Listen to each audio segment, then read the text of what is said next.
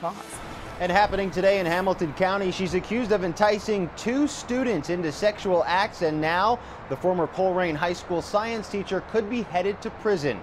Julie Houtzenroder pleaded not guilty to 2 charges of sexual battery involving 2 16-year-old students at her Loveland home earlier this year. They say she lured them into the situation with marijuana and text messages. Houtzenroder's defense tried to paint these teens as drug users and liars. This case, it goes to a grand jury after closing arguments in just a few hours.